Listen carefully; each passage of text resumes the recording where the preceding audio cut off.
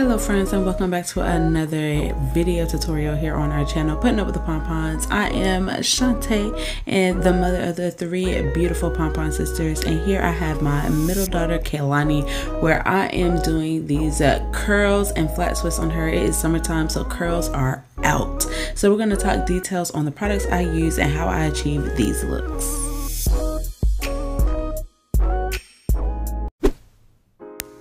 And of course, if you are new to our channel, do not forget to hit that subscribe button located right below this video. We would love to have you come join the family. And to all of our returning subscribers, hey mama, hey bestie, hey friend, hope you are being safe and blessed as always. So here I have Kaylani. She's just been freshly washed, and I'm going in starting out with the Pretty Strands leave-in conditioner. I've been using this leave-in conditioner for several months now. It's very lightweight and I love how big the bottle is. I'm pretty heavy-handed when it comes to using a leave-in conditioner, so I love that the bottle is big enough for me to use as much as I like without fear of running out after doing two styles. So I'm going in with an ear-to-ear part going across the crown of her head, and then I'm gonna start in the middle of her head because I'm not that great at doing straight parts, and this makes sure that everything is straight and aligned with her forehead. Going in with my favorite gel of all time that I've also been using for the past several months, the Edge Effects Shine Effects Conditioning Gel. I love how soft and smooth and the shine that it gives Kaylani's hair, as well as the hold, and it smells so darn good. So I'm going in applying this to the part so I can have nice clean and crisp parts, and then I'm gonna go in with a flat twist. So I don't know if y'all remember having flat twists back when I was in middle school. This was the style to have if you were a middle school student. You had to have some flat twists. I remember worrying the hell out of my beautician, my hairstylist back when I was a kid, making sure she installed these flat twists every time I went to go get my ends clipped and my hair washed. So it's a very simple concept. All you're doing is just rolling the hair close to the scalp. So if you are not great at braiding, this is a great alternative. It's kind of it's pretty much where the two-strand flat twist kind of derived from, where you have this rolling of the hair. And now a lot of people do the two-strand flat twist, which I am definitely a fan of because it's another simple and easy way if you're not great at braiding. But this one is definitely a throwback to the Y2K era back when I was in middle school, and I am glad that it's kind of coming back and revisiting because this was definitely one of my favorite hairstyles as a child. So I just make sure I keep it close to the scalp of her head. Try not to do it too tight. I know that's always my biggest things when it comes to styling my girls' hair, but I always listen for their cues. Whenever they tell me their hair is too tight or uncomfortable, I do go back and redo it. So once we've completed the front, and I did them all straight back, I'm going to start working on the back of her head because I want her curls to be out. Now back when I was getting this done, this was when we had relaxers, so she would flat twist the front of my head and then press the hell out of my hair in the back, and I just knew I was the best thing walking. You couldn't tell me nothing. So I'm going in detangling, and I'm using a fine-tooth comb. I prefer using the fine-tooth comb method. I tried it out experimentally on what tools would be best for detangling her hair, and I've come to love it. I really do. So I'm going in with the Camille Rose Curl Maker Gel. I love this gel on my type 4 hair as well as my daughter's type 3 curls, but I wanted to give it a try on Lonnie's type 2 wavy hair. So it definitely clumps up her hair, and that's always what I look for whenever I'm looking to allow her hair to be free and about, is that clumping of her curls, so we have this nice juicy curls when it dries. The only thing is the gel was really heavy on her head, so probably not the best thing to use, but I'm gonna go ahead and make it work. I've been doing a lot more research on Kaylani's hair as far as allowing her curls to, you know, pop, get that definition as well as that volume. She definitely differs when it comes to my hair, so it is something new and I'm still learning. I've been doing Kaylani's hair on YouTube for 3 years, and I've always been very honest in how much her hair is a challenge for me and how I do have a difficult time with getting her hair to do what I want. So, you know, it requires research, and it requires me to sit down and kind of like find out what is best for her hair for me to make sure that she is getting the best out of her hairstyles. So with those individual flat twists that we did, I'm going in and doing a rope twist on the ends. I wanted these to kind of be separated from the curls in the back, and I'm going to pull them all together into a ponytail in the back to secure them. I do twist them to make sure they're nice and tight because I want the twist to be, you know, very noticeable against her curls. I don't want it to blend in too much, and I just secure it with a black rubber band. So though I am still learning on the proper care of Kehlani's hair, I still love to share, you know, our journey, because there are other moms out there who have children whose hair differs from their texture, and it is definitely always going to be a learning journey, and me teaching myself and teaching Lonnie how to care for her hair properly. So I'm going in with some more of that Camille Rose to also kind of define that ponytail, and as you can see, that gel is just way too heavy. It is weighing it down, and you can barely see her curls, but it actually turned out good after it dried. I did have to go in and separate the curls a little bit just to add a bit more volume, and I added some butterfly clips to the base of the flat twist as, you know, decoration, because we love accessories over here. And that is pretty much it for this style. It lasted her 3 days. Whenever she wears her curls out, I try not to allow her have them out too long, because her hair can definitely get matted and it can turn into a hot mess. So this is the next style. I had washed her hair probably 2 days ago and just put it in a simple braid just to give myself and her a break from sitting down and having to restyle it. And this is what she was looking like. So as you can see, 2 to 3 days, and Lonnie's hair is in need of some much needed TLC. So I'm going in with these Design Essentials. We recently became Design Essentials affiliate program, so I'm excited to try out more of their products. I'm going in using the almond and avocado line, and I was very surprised on how well these products worked for Kehlani. I was a little skeptical because that Camille Rose definitely kind of put a little damper on it, but I was still willing to try new products and new methods to help work it out. So I'm going in with a part like an inch above her ear, and we're going to do that going across the back of her head, and that top half is going to turn into a ponytail later, but we're going to focus on the bottom half first.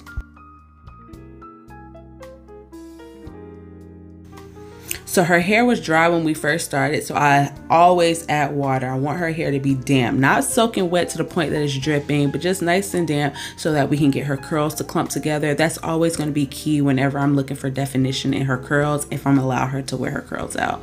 I'm going in with my Tangle Teaser this time to detangle, because her hair wasn't too bad on the knots, and if I did come across a tough knot, which was right here, I would go in with my fine tooth comb, and I feel like I have more control over what I'm doing, and I can tease at those knots to get them to come out. I'm going in first with the Design Essentials leave-in conditioner, and oh my gosh, this stuff smells so freaking good. I'm then gonna go in with the moisturizing lotion, which I thought was more lotion texture, but it has more of a jelly, sticky, like gooey texture. Plenty of slip, okay? You do not have to worry about slip at all when it comes to that product. I thought it was going to be kind of like sticky and had like this weird residue, but no, it dries very soft on her hair. So I'm working that through, and I decided to go in with my boar bristle brush. This is the same method I use in the first style, and what I'm essentially doing is just smoothing her curls, and then I kind of twirl it around my finger to create this nice little spiral.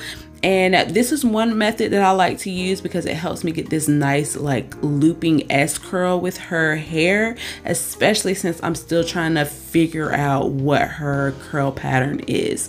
I know that sounds weird after doing her hair for so long. You would think I would know, but there's a lot of things that I just do not know on Kehlani's hair, and that's why it's always a learning process. So I'm going in with, again, my favorite gel, the Shine Effects conditioning gel, and I'm adding that to her edges to smooth everything down down because we don't want any flyaways.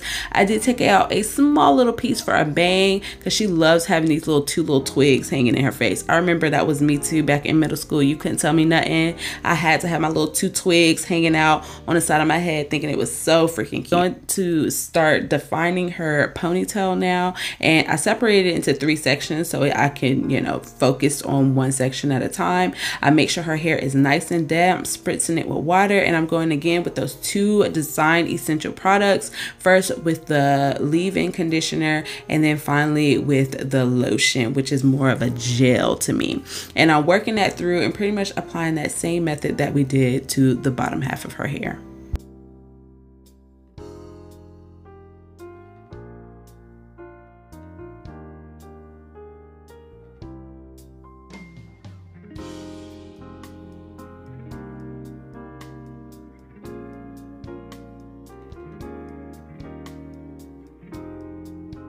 So this is what her hair looks like after I have finished clumping everything and doing my little finger shingles. And we're gonna wait for this to dry before I go in and separate it.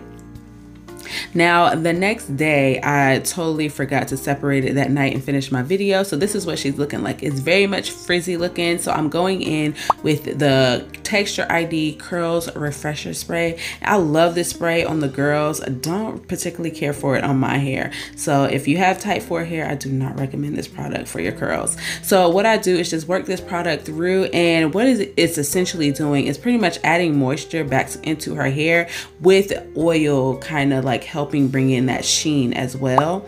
And then I'm also going to go in with the Black Seed Baby Grow and Glow Growth Oil. Love this oil. It has this nice herbal smell. It adds a nice beautiful sheen to the girl's hair, and it definitely helps with their moisture. I do not usually have to go back and re-oil their scalp or re-moisturize their scalp for a couple of days using this oil. So it is definitely a heavy hitter and one of my favorite growth oils so far. So I'm going in and separating her curls because I want her to have a little bit more volume. And as you can see, them curls look amazing. I really love how the Design Essentials really helped with her curls definition, but also keeping her volume, because a lot of times with Kehlani's type of hair, if I do get the definition, I lose out on the volume, and if I achieve that volume, her definition is out the window. Okay, which that's usually the case for most of us curly girls. So now we are on the last style. Again, I'm going in with a part going across the crown of the head from ear to ear, and I'm going to go in with a deep side part this time instead of starting in the middle. And what I want to do here is do triangle parts to do some flat twists on her hair. Pretty much another rendition of the flat twist we did in the front, but we're gonna change it up just a little bit. So going in with that triangle part, and I make sure I wet her hair because it's best to style Kehlani's hair when it is wet. And I'm cleaning up her parts, and we're gonna go in with, of course, the Shine Effects conditioning gel to lay down her edges so that we can do the flat twist. We want nice and clean parts when we do these flat twists. So again, I'm flat twisting it close to her scalp. Very simple and easy. All you're doing is pinching and rolling the hair as you're picking up more hair. Now, instead of rubber banding it off at the ends, I wanted to add a little like Bantu knot. So I'm just rolling the Bantu knot around into this nice little small bun. Now, of course, when I was doing them, my Bantu knots was a whole lot smaller because I didn't have as much hair as Kehlani does. So her Bantu knot turned out a little bit bigger than I wanted to, but I just went ahead and rolled with it. I won't go dwell on it. So I'm going to do this for the rest of her flat twist, and I believe I did a total of 5 triangle parts going across her head, and Bantu knot every one of them at the base of the flat twist. Try not to do these too tight. It can be very easy. It can be very easy to make Bantu knots a little too tight because you want them to hold up, and a lot of times it can cause a lot of tension at the roots. And when I did this second one, I did do it a little too tight, and Kehlani definitely was just like, mommy, this ain't right. And as you can see, she's a little uncomfortable, and I asked her, I always ask her, is this uncomfortable? If it is, I definitely take it out and redo it. experiencing a lot of tension on a style can definitely cause breakage and scalp soreness and all kind of issues that we do not want to have. So I definitely try to keep an open mind when it comes to styling her hair, especially with styles that I know can cause a lot of tension. And for me, Bantu knots, I don't know why, do them a little too tight. And so I always ask my daughters, is this uncomfortable? And if it is, we will redo it.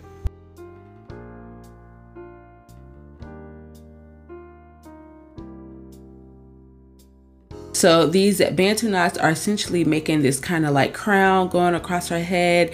It looks very regal to me, and that's why I wanted to try it out on Kehlani. I love doing Bantu knots on her. I think they look great. I don't particularly care for them on myself, but I do love doing them on Kehlani's curls. And I do tie some of them down with rubber bands, especially the bigger ones. The smaller ones, usually I don't have any problem with those unraveling.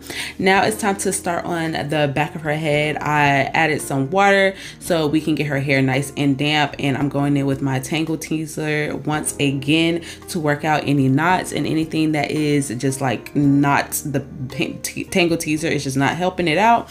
I go in with my comb. Again, I just feel like I have a lot more control when I use the comb over the Tangle Teaser. I just feel like the Tangle Teaser just like plows through it and rips her hair, rather than the comb. I can kind of like tease at it and focus on that one particular knot to get it out of her hair.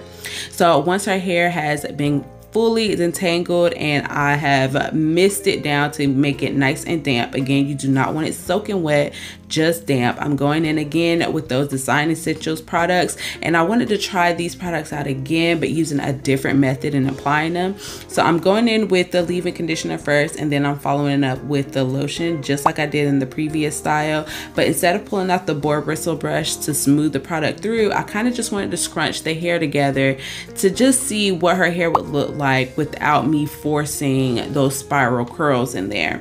So as you can see, she does have this nice like body wave of hair. Although her hair isn't as clumped as it usually would be if I did do the spiral, so I was a little fearful that we were going to see more volume than definition. Going in again with that Black Seed Baby's oil, and I'm massaging it and also kind of breaking that cast on the gel from that Design Essentials lotion, using that oil and scrunching it into the ends of her hair. And this is what she is looking like. It's still a little bit damp, but as you can see, she definitely has the volume there, but the definition was not as I wanted it. And again, this is a learning process for me. I'm still experimenting to find out new ways and new favorite products for Kehlani so she can wear and adore her curls just as much as her older sister. Thank you guys for joining us on another video. Don't forget to hit that like button and comment down below any other styles you would love to see here on our channel, or some product recommendations. We're always looking to try new products. We will see y'all on another one. Be blessed and be safe.